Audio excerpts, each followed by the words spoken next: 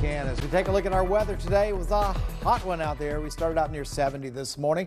We had sunshine all day, but look at that number just climbing through the 80s into the 90s. It could have been worse, though. Our neighbors east of us in Raleigh were 98 degrees. We are now sitting on 81 degrees here tonight.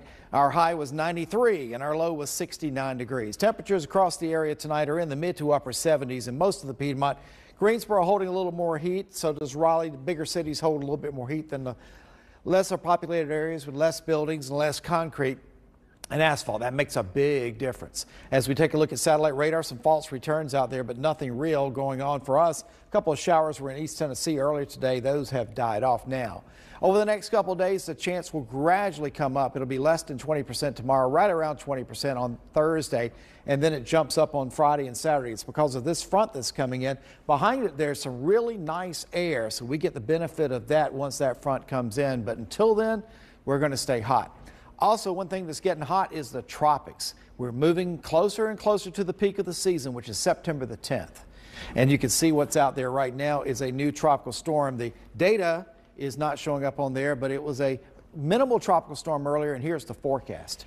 You can see it's forecast to become a hurricane and then a major hurricane by Sunday afternoon with 145-mile-per-hour winds, and it's got a shot to become even stronger than that. And if you just follow this line, if it were to stay on this line, that takes it into the southeast United States. A terrible trajectory for a tropical system.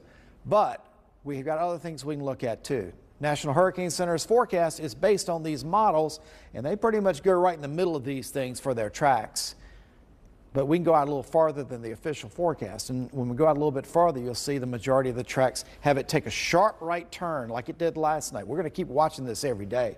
Water is really warm in these areas. The water cools off a little bit right up in here. But by then, if it gets in this position, we don't have to worry about it. It's right in here, any of these, that would be a concern to us. So let's hope that doesn't happen. Right now, that would be the end of next week. We got a lot of time to watch this thing.